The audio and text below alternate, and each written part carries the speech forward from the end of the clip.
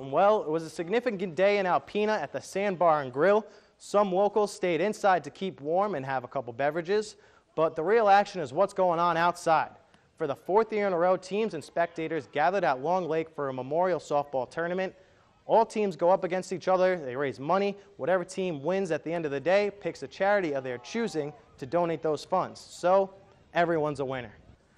It was a beautiful day, an ideal day for children to run around in the snow, have some fun, and then be able to go inside, have a little bit of food when needed. But this is an event for all ages on a day that is all about honoring fallen brothers and friends.